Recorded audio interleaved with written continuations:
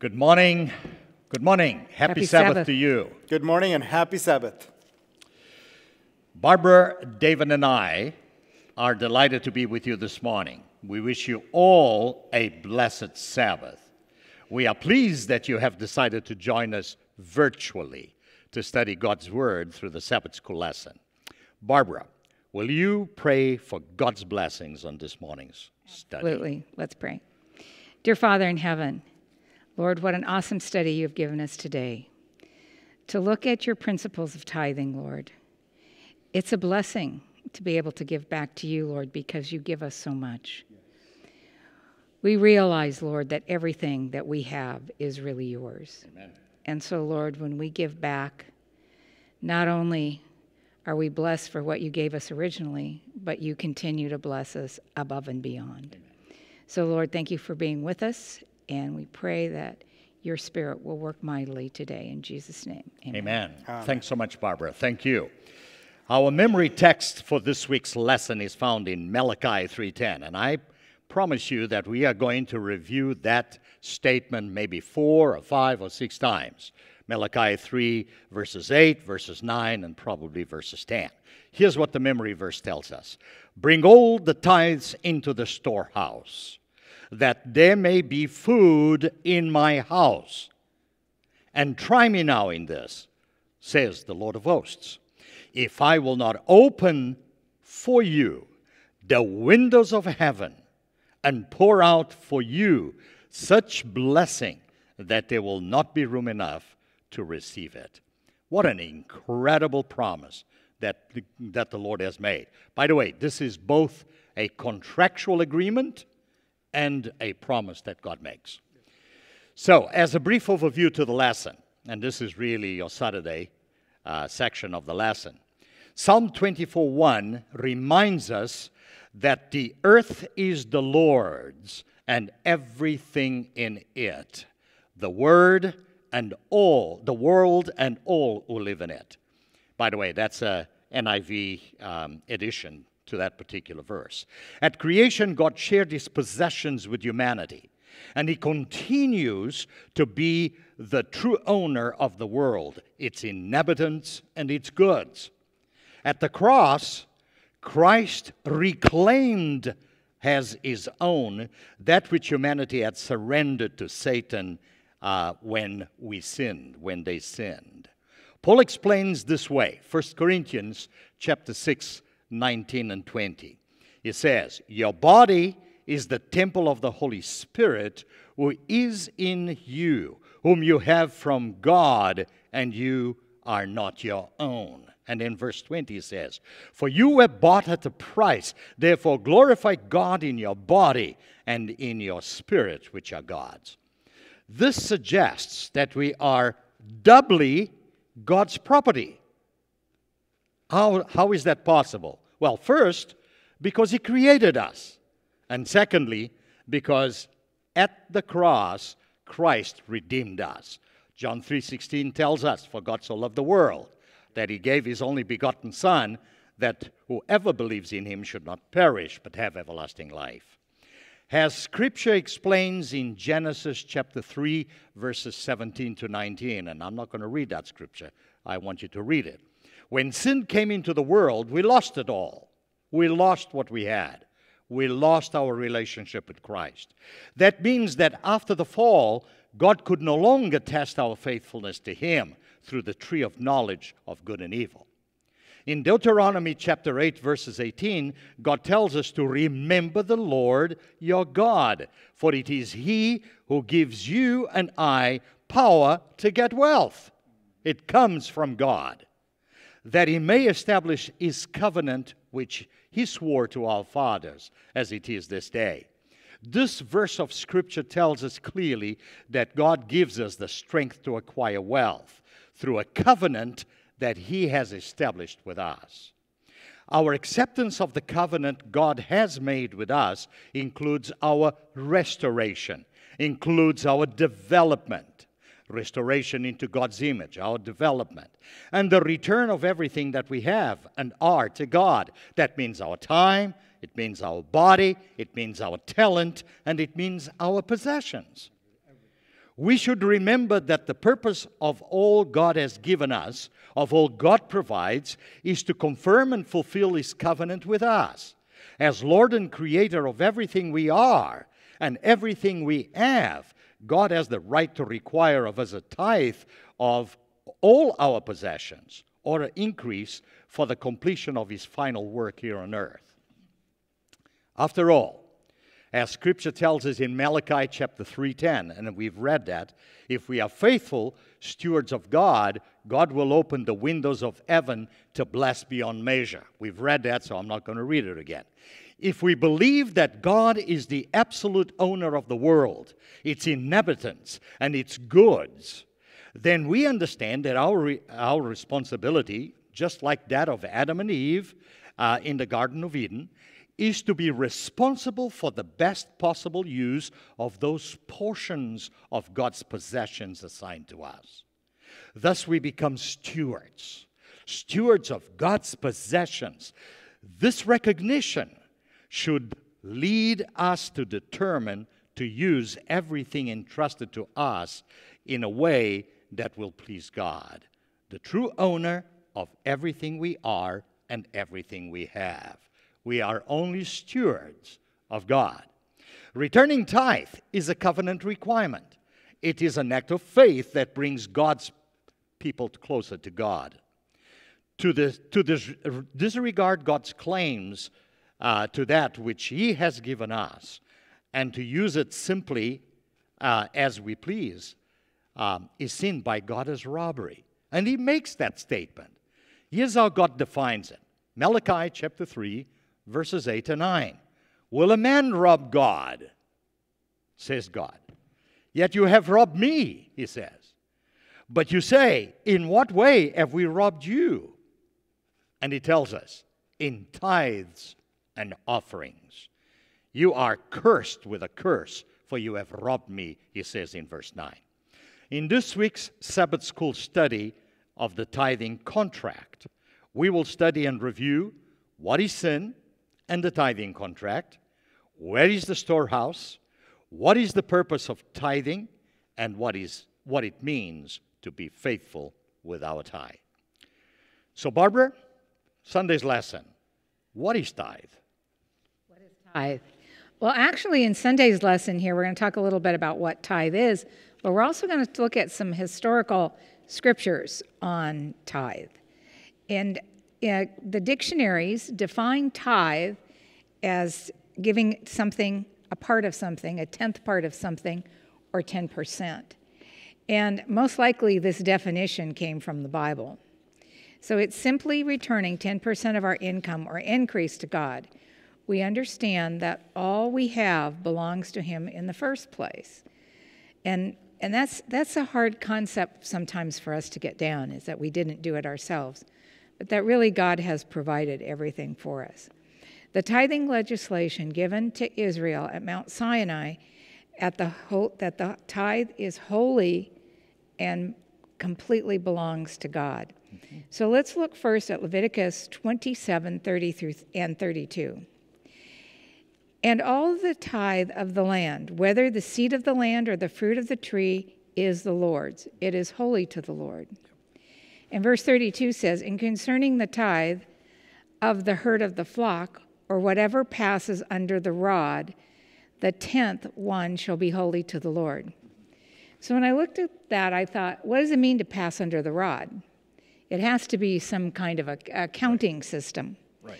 So I looked in the Bible commentary, and interestingly enough, it gives a description of what happens. So the rabbinical writers gives this explanation. When a man was to give the tithe of his sheep or calves to God, he shut the whole flock up into a fold or into a pen, in which there would be a little narrow door capable of letting out one animal at a time. The owner, about to give the 10th to the Lord, stood with a rod at the door in his hand, and he would dip the end of it in a vermilion or ochre, which is a red color. And then he would put the mothers of the lambs, of the calves or the lambs, just outside the pen. So when the door opened and the young ones ran out to the mothers, and as they passed by, the owner stood with his rod and touched every 10th sheep or calf. So he would stand and count every 10th, and he would dollop the head of that with the coloring. So whether it was poor or lean or perfect or blemished, no matter what this little calf or lamb looked like, it was considered a legitimate tithe. And then they would take these animals to the temple. So God asks only for his 10%. Our offerings of gratitude are separate from and in addition to tithe. The tithe is the minimum testimony of our Christian commitment. Nowhere in the Bible do we find any indication that God's portion is less than a tenth.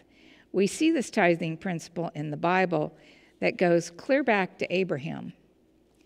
And I find this story very interesting. We're going to look at it. It's in Genesis 14, 18 through 20. And then we're going to expand on it further in Hebrews. But Genesis 14, 18 through 20 says, the king Melchizedek, the Melchizedek king of Salem. So we see that this is a king, brought out bread and wine. He is the priest of the Most High God. So this person that we're talking about, this Melchizedek, is a king and a priest. And he blessed him and said, "Blessed be Abraham, the God Most High, possessor of heaven and earth. And blessed be the God Most High, who has delivered your enemies into your hand." And he gave him tithe of all. Abraham even gave a tenth of his war booty to God. And that just kind of blows me away. Even what he got in war, he considered that to go to God. Now Hebrews 7 expands on this in chapter 7, verses 1 through 9. For Melchizedek, king of Salem and priest of the Most High God, who met Abraham returning from slaughter of the kings and blessed him, to whom also Abraham gave a tenth part of all, first being translated King of Righteousness, and then also King of Salem, meaning King of Peace. Without father, without mother, without genealogy, having neither beginning of days nor end of life, but made like the Son of God, remains a priest continually. Now consider how great this man was, to whom even the patriarch Abraham gave a tenth of the spoils.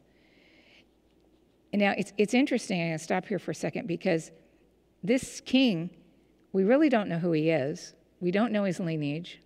He just kind of appears here on the scene as a king and a priest. Who does that represent? A king and a priest. Christ. Jesus Christ.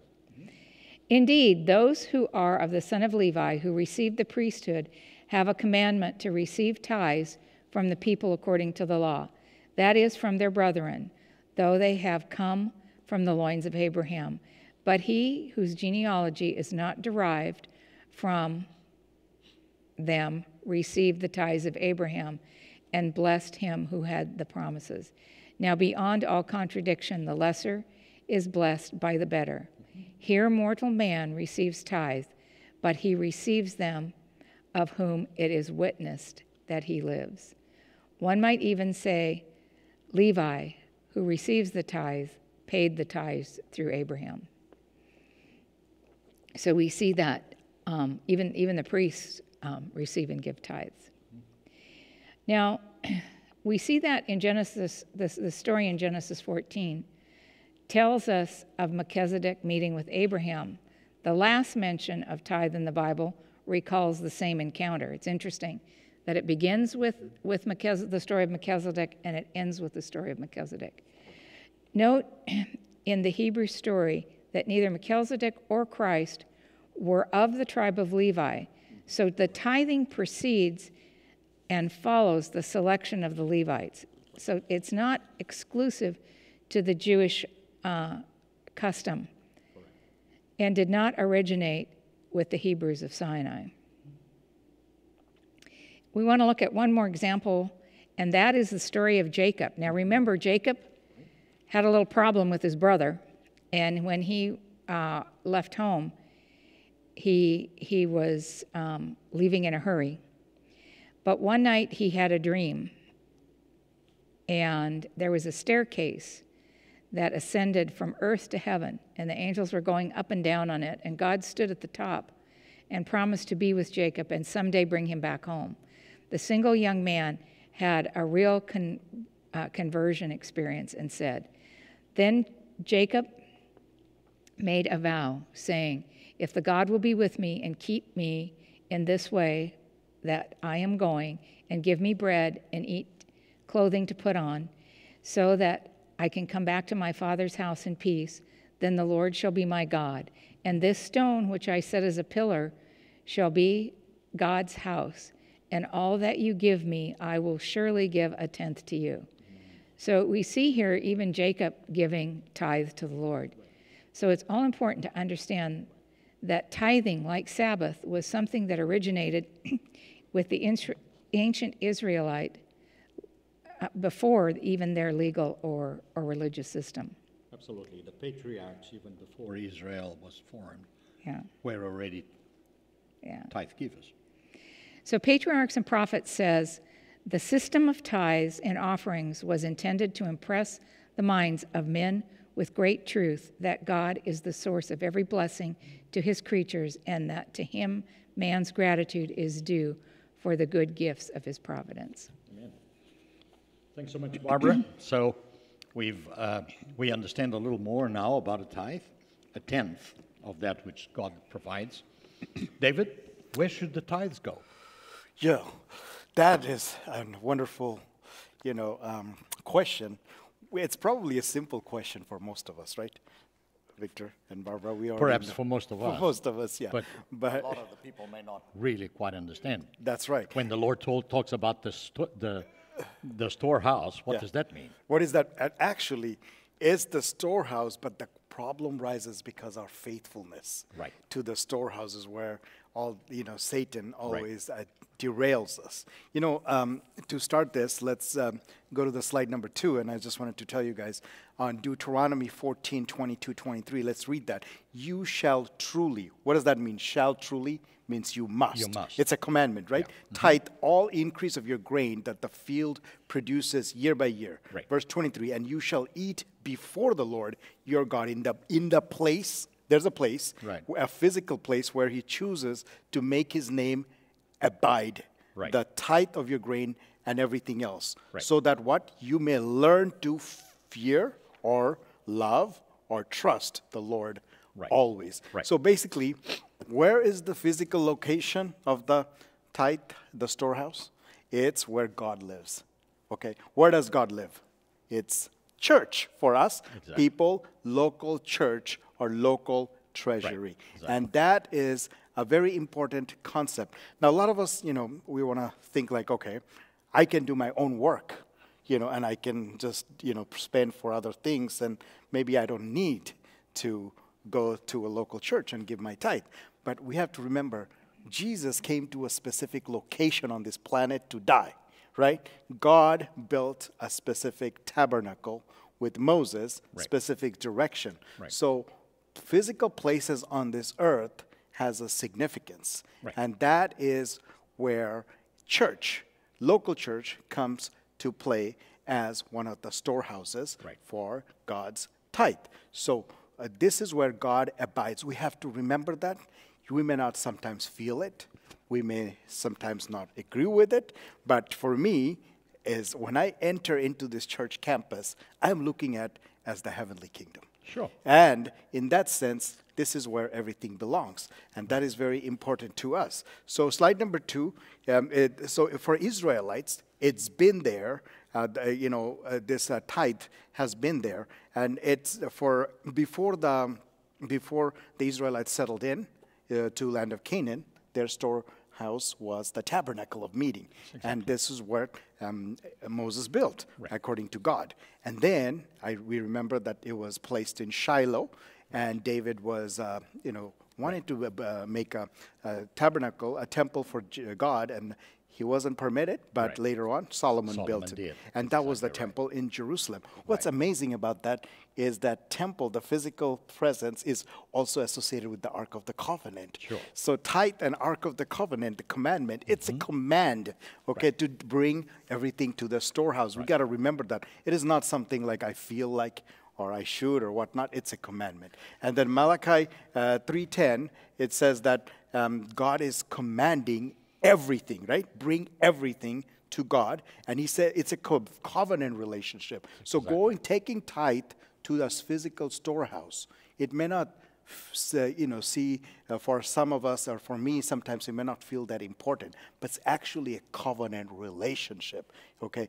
So physically going there actually allows us to have that spiritual covenant relationship. Because God says what? He says, test me. Exactly. Test me. Yes. And that's the most important thing. See, he says, be faithful to go to the storehouse and take your tithe and see what I can give you. Yeah. And what's the blessing if we take our tithe to the physical storehouse? Eternal life. Eternal life. So basically, exactly. Yeah. So our physical storehouse, we gotta remember this. Why take it to the storehouse? Because the physical storehouse on earth is equivalent to heavenly reward, eternal life, eternal storehouse, right? And so if we go, and in this slide we see that God has a storehouse for wind, Jeremiah 10:13, water, Psalms 33:7, and hail, hail and snow in Job. So, but his most precious storehouse is where we bring the tithe. Why? Because it says, I give, in Numbers 18:21, he says, I give to the Levites all the tithes in Israel as their inheritance in return for the work they do while serving at the tent of meeting. So again, where is the storehouse? Tent of meeting. Where do we meet God? Every Sabbath? At church. So that's where it happens. This is where the magic happens, right here in Laguna Niguel. Okay, a storehouse is a place for where worship of God takes place. This is the first verse, number 18:21. It actually says what storehouse is about. For some other names that God gave the storehouse is like the house of God, storerooms in the temple of the Lord, and then also the house of God, the storerooms, treasury. So the question was, who needs to bring tithe to the storehouse? Everyone, because we're all God's creation. And if we really recognize it, then we won't be deterring, going to different places to bring the tithe. We would bring it at the appropriate place, which is the storehouse. And the beauty of that is that this physical storehouse is under God's authority, right? So many times we feel like our physical storehouse may not be good because it's not run by good people. But guess what? God is in control. Like Samuel, Eli's children, they were not running the storehouse properly. But again, that was under God's control. It's not for us to judge. Our job is to bring it because it is a covenant relationship. Why? Because Ephesians 3:17 to 19, and let me read the verse 17. Then Christ will make his home in our heart as you trust him. So storehouse, physical storehouse, the church, local church, that becomes conference, then becomes general conference, then goes to worldwide. That's our Adventist tithe system.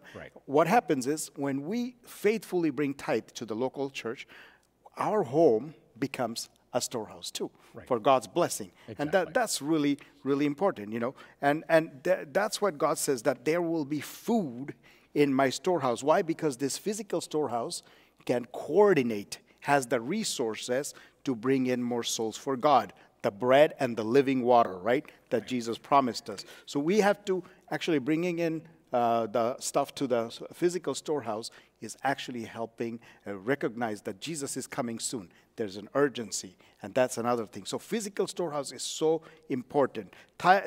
So we need to, remember that. And it says in the, it has to be, at a dedicated time and for a dedicated people. So what was it for? Who was it for? It was for the Levites, right? And who are Levites? People that work in the church and lead in the tabernacle. And for us, it's the people that work in the church. It was the Levites. Guess what? What's interesting is the Levites are the modern day Christian pastors and elders, and so it's actually if we bring tithe, we're actually to the actual storehouse, your local church, you're actually supporting the church. Amen. You know, and that's important. So you do know that Seventh-day Adventist Church, even though we are not that great in number, we have the second largest school system in the world, and we have the second largest healthcare. And this is amazing because close to 80% of our church income comes from tithe. And that is amazing. And Mrs. Ellen White says that as God's work extends, call for help will come more and more frequently. As these calls may be answers, Christians should heed the command, bring ye all the tithe into the storehouse. So there can be food. So there would be, she says that if we truly give the tithe and bring it to the local storehouse, guess what? There will be no shortage of budget. Amen. The problem is, you know, we have other thoughts. So our goal from the storehouse is that, Lord, let us not forget where we should go, because that is a command. Go to your local church and give your tithe, because that is covenant relationship. That is eternal life for us. That is making my home a storehouse for heavenly blessings. Thank you. Thanks, David. Thank you.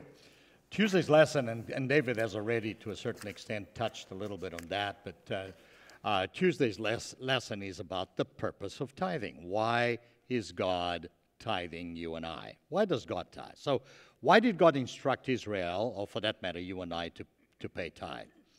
First and foremost, because he owns everything.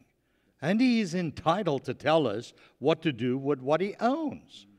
This is why God tells us in Psalm 24:1, and we read that earlier on, that the earth is the Lord's and everything in it, the world and all who live in it.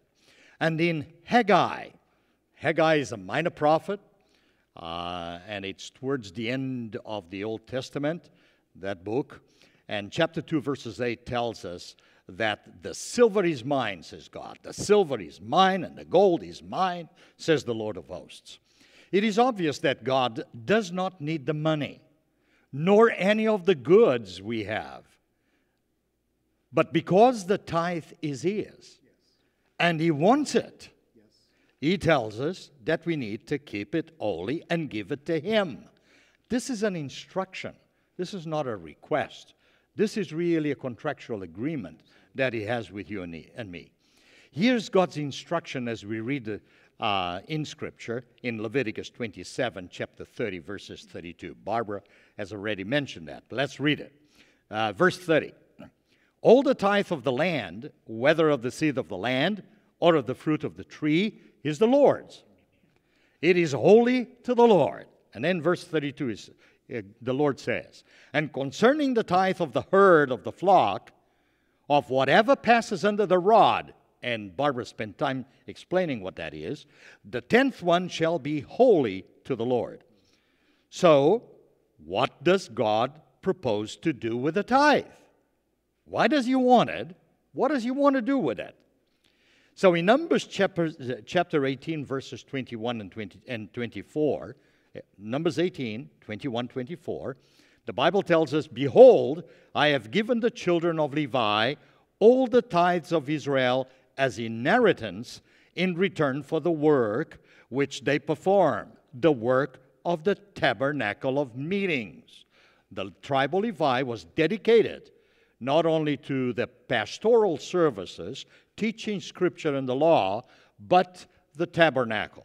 Verse 24, for the tithes of the children of Israel, which they offer up as a heave offering to the Lord, I have given to the Levites as an inheritance. You see, in Israel, the tithe was used exclusively for the Levites, who did not receive tribal allotment. The Levites were not provided with large portions of land, as were the rest of the tribes of Israel, because they were to use all their time to foster Israel's worship, to minister at the sanctuary, and to teach the people the law of the Lord. The Levites were given certain cities, yes, including the cities of refuge, with enough land around them for personal garden. However, I want to emphasize this. Their livelihood was supported by the tithes of all Israel, and they themselves also tithe their own income. After the crucifixion of Christ, when the divinely directed role of the Levitical priesthood ended, tithes were still to be used to support the ministry of God's church. Paul illustrates this principle as he explains and draws a parallel between the Levitical service and the newly established gospel ministry. And we're going to read that. Let's read 1 Corinthians chapter 9, verses 11 and 14. 1 Corinthians 9, 11 and 14. If we have sown spiritual seed among you, is it too much if we reap a material harvest from you? This is the question Paul asks. Verse 12. If others have this right of support from you, shouldn't we have it all the same or more? Verse 13. Don't you know that those who work in the temple get their food from the temple, and those who serve at the altar share in what is offered on the altar? Verse 14. In the same way, the Lord has commanded that those who preach the gospel should receive their living from the gospel. That's why tithe is given. Therefore, as God instructed, tithe needs to be given and used to take care of our ministers and pastors and to support gospel ministry and gospel outreach. Church members should be glad to bring their tithes to the storehouse to ensure that God's house is well taken care of. This is God's instruction. Malachi 3:10, the first part, is very clear. Bring all the tithes into the storehouse, that there may be food in my house, that it can pay salaries and pay for the work of ministry. Then, tithing is important because it helps us, in second place, tithing is important because it helps us establish a relationship of trust with God. To take 1/10 of our income and give it away, though technically it belongs to God anyway, truly is an act of our faith. And only by exercising it will we grow in faith to God. A second big reason for financial faithfulness is to access the tangible blessings God has promised as part of the contract. See, as part of the tithing contract, God has promised blessings that are so large that we won't have room enough to receive them if we're faithful. Malachi 3:10, the second portion. Let's read it again. Try me now in this, says the Lord of hosts. If I will not open for you the windows of heaven and pour out for you such blessings that there will not be room enough to receive it. With our surplus, we can help others and help support the work of God with our offerings. You see, the Apostle Paul in Acts chapter 20, verses 35, encourages you and I to do just that. Here's what Paul tells us in that verse. I have shown you in every way, by laboring like this, that you must support the weak. And remember the words of the Lord Jesus that he said, it is more blessing to give than to receive. It is much better to give than to receive. We need to develop a trust in God and in His providences, in His power, in His love. We've got to trust God. This will be a paramount importance when it seems as if all the world is against us. And by the way, we have entered the last years, the last period of this world's history. And you and I are beginning to experience what that is like. This will be of paramount importance. Faithful tithing helps us learn to trust God, regardless of our situation. I want to end with a statement by Ellen G. White, found in Patriarchs and Prophets, page 523. She says, the system of tithes and offerings was intended to impress the minds of men with a great truth. And here's the truth, that God is the source of every blessing to His creatures, and that to Him man's gratitude is due for the good gifts of His providence. Barbara, how should we tithe our income? Okay. So this is a question people often ask. Do I give on the gross or do I give on the net of my income? And it can get to be a pretty heated emotional thoughts and talks. But I'm gonna share with you what the lesson has to say. Basically, studies of membership giving habits reveal that the majority of the Seventh-day Adventists tithe on the gross income. That is before taxes are taken out. In fact, according to the Tithing Principles and Guideline published by the General Conference in 1990, tithes should be computed on the gross amount of wages or salary earners' income before legally required and other employee-authorized deductions. This includes federal and state income tax, which provides for services and other benefits of responsibilities of citizenship. Contributions for Social Security may be subtracted from the guidelines. So I think that's fairly clear. Right. If you own your own business, then you tithe on the increase that business brought in. Right. And then if you're paid a salary within that business, then you would tithe on the gross of that salary. That's what's recommended. Saying that, I do want to say to you that tithing is very personal, and it is between you and God.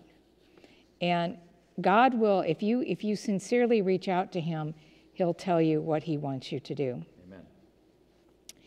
So we find that that this concept of tithing we've talked about it given at Sinai, but we see here that Moses, just before he died, gathered the people together and gave them a series of sermons. And in these sermons, this is what he had to say. It's Deuteronomy 12, 10 and 11. But when you cross over the Jordan and dwell in the land which the Lord your God is giving you to inherit, and He gives you rest from all your enemies round about, so that you dwell safely, then there will be a place where your Lord God chooses to make His name abide. So that was where they would build the temple. There you shall bring all that I command you, your burnt offerings, your sacrifices, your tithes, the heave offerings of your hand, and all the choice offerings which you vow to the Lord. So we see that Moses told the people, when you get to the promised land, you're gonna be building a temple to the Lord, and that is where you are to bring all of your tithes and offerings.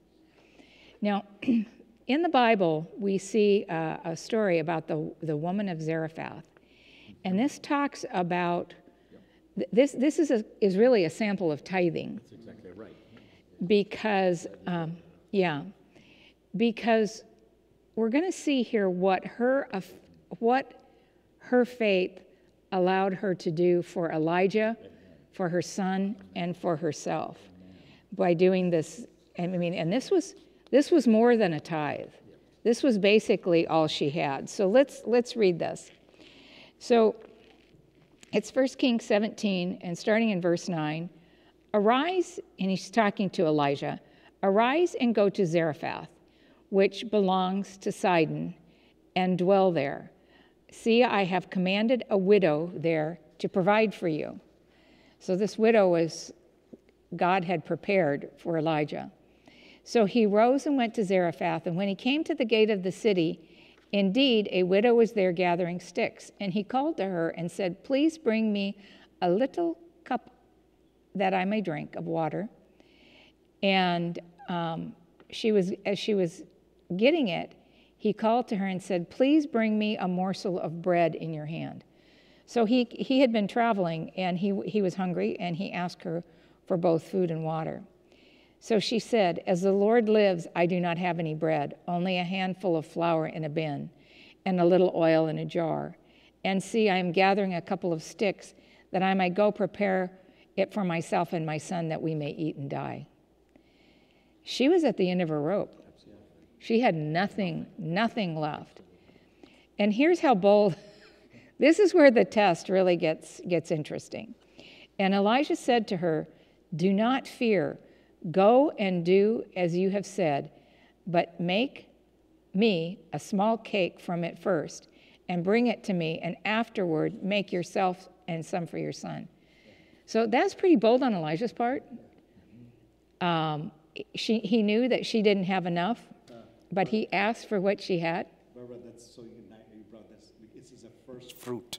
Should we make the first? Yeah, amazing. Yeah. Thank you. Yeah. Yeah. So he goes, make it for me first. And so that's really what God says to you. Give me your tithe first.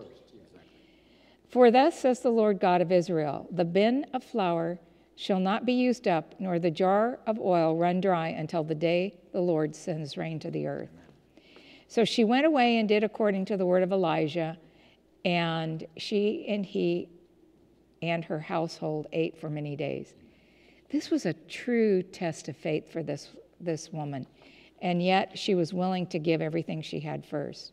The bin of flour was not used up, nor did the jar run dry, according to the word of the Lord, which he spoke to Elijah. So we see that this woman had amazing faith. She was willing to give to God and to his prophets what was needed for them first, even if it meant her own death. And when we're willing to give to God first, even if it means we do without, there's a huge blessing that comes. It doesn't run dry. In fact, one of my favorite Psalms, and I've used it actually at work with a friend who was struggling, and he was wearing it. Psalms 37:25. I have been young and now am old, yet I have not seen the righteous forsaken, nor his seed begging bread. Amen. And so this is similar to what we have here in this lesson. Ellen White in the testimonies said, we have been told, everyone to be his own assessor and is left to give as he purposes in his heart. And that's why I said what we give to God is truly between us and the Lord. Right. And so, but we have to remember too, and she says in Patriarchs and Prophets, he gives life to all. God gives breath to all. He declares every beast of the forest is mine. The cattle on 1,000 hills are his. Silver is mine, gold is mine. And it is God who gives man the power to get wealth. We would not have wealth. We wouldn't have anything if it wasn't for God. Amen. As an acknowledgement that all things came from him, the Lord directed that a portion of his bounty should be returned to him in gifts of worship. And to end this, I wanted to just share with you a statement from, with the quarterly comes, we have a companion book. And this book is written by, it's called Managing for the Masters by Ed Reed. On page 36, he says this: if you look at what the Israelites gave, it was at least 1/4 of their income to God in the form of tithes, offerings, support for the temple, and gifts to the poor. In addition, most of these donations were personally delivered by each family member in kind or cash equivalents to the central storehouse, which was first in Shiloh and then in Jerusalem. The personal delivery system required the Israelites to be away from home and work for at least 1 month each year. So for 1 month each year, not only did they give 25%, but they didn't work that 1 month. Yet, given the 25% and being away from home for 1 month was actually the basis for their prosperity and blessings, and they knew it. Wow. Amen. Thanks so much, Barbara. David, Thursday's lesson really is pivotal because it really says, look, you got to be faithful. Yeah, thank you for this opportunity to have that topic because honestly, Hebrew 11:6, it says, without faith, it is impossible to please God, but those who come to him must believe that he is. Victor mentioned this. Because God said so, it is. Right. Do we believe that? If we do, tithing is one of the pivotal part of our life. Right. That's really the key. So in 1 Corinthians 4:1-2 says, let a man so consider us as servants of Christ and stewards of the mysteries of God. Wow, we're servants of Christ and stewards of the mysteries of God. What an honor. Moreover, it is required in stewards that one be found. Right. What? Faithful. Faithful. So, this journey in this world is all about being faithful. Because I realized that one of the things that I was thinking about, in the Garden of Eden, Victor, what was the most beautiful fruit? The tree of knowledge of good and evil. Because Eve was amazed by it. Okay, the taste, and what he would do. God said, leave that fruit for me, the tree alone. But what do? They don't leave it for God, right? They are not faithful there. And that's brought down this curse, right? For all the humanity. So, this is the key for all of us to be heavenly citizens. So in a way, tithing was even in Garden of Eden. That was the concept God was teaching Adam and Eve. So what we really find out is that our faith is needed to see God's faithfulness. Okay, our faith is needed to see God's faithfulness. And being faithful is beneficial for everyone. I think Barabara mentioned that about, when we give tithe, guess what? Everybody's benefited. The Sunamite, the lady, right? She made the first fruit. And what happened? Her son, everybody was benefited, and God's work was prospering. So giving tithe is not just beneficial to us if we do it faithfully. The whole community, our whole church benefits. As you see, what did tithe do to our whole church? This Adventist church is one of the church that goes almost all the countries in the world. It is the most well-known church in most countries in the world. Why? Because tithing is very important, because it is a testimony of our faithfulness to God. So there's like 4 components about tithe. And again, we know about the amount, like Barabara was talking about, gross. God first comes first. So gross should be before net, right? So the amount, which is tenth, taken to a specific place, which is the storehouse, and then honoring God with our everything first, right? And then the fourth one is people who are in charge of the storehouse, they need to do the ministry of God. So the first 3 things, the amount, 10%, taken to the storehouse and giving the first part of anything that we have is something that what we can do faithfully. Because if we gotta do it faithfully, because what does Jesus say to his this parable in Matthew chapter 25, verse 19-20? He says that to the servant that brought doubled his income, and he gave it back to the master. He said, my faithful servant, you are faithful in little things, so that you can be trusted with big things. So it is so important for us to realize the faithfulness, the practice of faithfulness in giving tithe on a regular basis. There is no strings attached to it. Why? Because God owns everything. And when Barabara mentioned, you and Barabara mentioned about the treasures on this earth, there is no treasure on this earth. Jesus Christ is the only treasure we have. And since he's the priest forever, and he gave us everything, we need to show that faithfulness to him by giving things back so more people can come to God. So this is so important. See, in the Luke chapter 16, verse 10-12, I like this. It says, reading from verse 10, he who is faithful in what is least is faithful also in much. And he who is unjust in what is least is unjust also in much. Therefore, if you have not been faithful in the unrighteous mammon, guess what? Money is labeled as unrighteous unless it's for tithe. And that's it is God's blessed. It is. So, we don't realize that. You know what? Let's look at tithe. Giving tithe faithfully is like a retirement reward.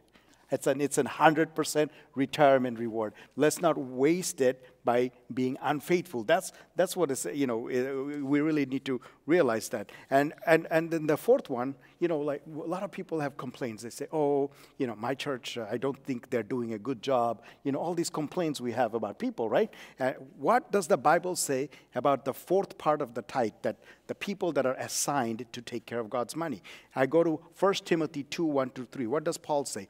Therefore I exhort first of all the supplications, prayer, intercessions and giving thanks be made for all men, for kings, and all who are in authority, that we may lead a quiet and peaceable life in all godliness and reverence, for this is good and acceptable to the sight of God. So our job is to give the tithe, the 10%, take it to the storehouse, and first come a part of everything.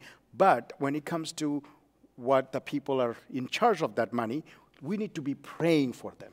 Instead of accusing them or thinking anything else, remember, they are also under God's authority. We need to be praying for them. And that's important. Otherwise, we will miss God's plan in our life. And we also know that blessing, faithfulness equals to blessing. We also learned that tithing is a covenant connection. It's a covenant relationship. Right. And there is, God said it, and God is going to say, okay, right. You showed your faith, I'm going to show your faithfulness, my faithfulness. It's a covenant relationship. I mean, covenant relationship is irrelevant.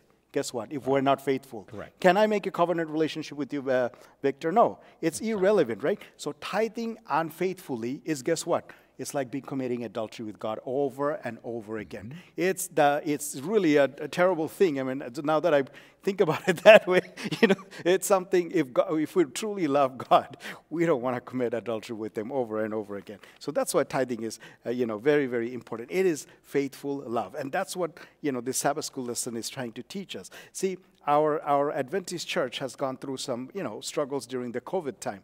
But I really want to just, bring out this one component. The tithing has been the same. So it's a great thing that we are, showing that, that we really love the Lord. But we are facing a tremendous challenge, right? We have new generation and everything new. So we're going to need more help. So what we have to do is start thinking about how we can help God, and the best way to do that is to be faithful. Always pray for being faithful. What does the Spirit of prophecy says? Spirit of prophecy says that bringing the sacred tithe to the storehouse is the model representation in Scripture. In every dispensation, God has had a central storehouse to manage the tithe. Seventh-day Adventists make up a worldwide religion church in which the storehouse principle is accepted and practiced. Members are encouraged to return their tithe to the conference mission through the local church. So what happens when we do all this? Guess what happens? When we do all this, not only just we are benefited, our church is not benefited, but the whole world. Because why? We are all getting ready for the second coming of Jesus. And that's the key, right? Yeah. What is the third angel's message? We need to get out there. Tithing is really one of the best ways to show God that we're faithful for His second coming. We're excited about it. And go ahead. Well, it also gives us the ability to reach the world. Exactly. That's the way we do it. That's exactly. And guess what? This is a physical evidence when we tithe that Satan cannot bring us any accusation. Why? Because we truly are faithful to God. And that's how God can bless us. So my friends, as we are coming to end for this lesson, remember, tithing is the most faithful duty, one of the most faithful duty that we can show not only to God, but to our own heart, but to everybody else around us. And that is the model for every Christian. Thank you. Amen. Thank you, David. Thank you so much. Thank you, Barbara. I just want to very briefly encourage you to be faithful. I think really this lesson teaches an incredible lesson to you and to me, and that is God is the provider of everything we are and everything we have. That includes the work environment in which we are on. It includes everything else that we receive from God. Yeah. It is God that provides. And knowing that God is interested in a relationship with you, and He is the provider, He really wants a relationship that has a quid pro quo. That's right. A relationship that says, God, you are so faithful to everything that I have, my being, the work environment, my physical being, my mental being, and everything that I have around me. You are so faithful to that I really want to recognize that faithfulness that you've got. And so this is really a test. The tithing contractual agreement is a test that God has placed with us. Because, you know, the Lord says, Victor, I want you to be part of me, but I want you to respond positively about the relationship we've got. Therefore, God instituted a system of tithes and offerings to remind us that He is the source of everything, every blessing. It was the system that provided the financial means for supporting the priesthood of the Israelite temple. And it is the system that provides the means to spread the gospel, the three angels' message, throughout the world. So tithe belongs to the Lord, and He requests that we return it to Him. Seventh-day Adventists have adopted the Levitical model as a sound biblical method for financing a worldwide outreach of the gospel. And Dr. David was very clear in specifying not only the medical, education, but the pastoral. We are a global function. Okay? God has ordained that sharing the good news to the world is to be dependent on the efforts and offerings of His people, you and I. God tells them to become faithful co-laborers with Him by giving tithes and offerings to Him. That's really what God does. God increases and decreases really often on the basis of how we being co-laborers with God, basically. Ellen White, I want to close with this statement from Ellen White. Ellen G. White in Testimonies for the Church, Volume 6, pages 384 tells us, and this is an appeal, it's really an appeal. All of us should remember that God's claims upon us underline every other claim. He gives to us bountifully, and the contract which He has made with man is that 1/10 of his possessions shall be returned to God. The Lord graciously entrusts to His stewards, and you and I are God's stewards, when we embrace His blessings. His treasures, says Ellen White. She goes on to say, but of the 10th He says, this is mine. This is what God's saying. God says the 10th is mine. Just in proportion as God has given His property to man, so man is to return to God a faithful tithe of all his substance. She says, as the last statement in this statement in Testimonies for the Church, this distinct arrangement was made by Jesus Christ Himself. He is our Lord, Creator, Redeemer. Sets a contract with us, which is a tithing contract. Comes down to earth and makes sure that we understand that that contract is still on. So I just want to encourage you to be a faithful steward of God and to faithfully fulfill an obligation. And you know what the Lord has told you in Malachi 3, chapter 3, verses 10. It says, test me. Just test me, says the Lord of hosts. If I will not open for you the windows of heaven and pour out for you such blessings, that there will be no room enough to receive it. What an incredible promise. Let's pray. Gracious Heavenly Father, I just want to thank You so much for Your amazing grace. First and foremost, You created the world and everything in it. And secondly, You created us in Your own image. And then, Lord, You turned around to us and said, I want you to enjoy what I have provided for you. And Lord, at some stage we obviously failed. Our first parents did fail. And we lost the opportunity to have what You created. And Your amazing love was such that You came, You left Your throne in heaven, and You came down to this earth. You took on humanity.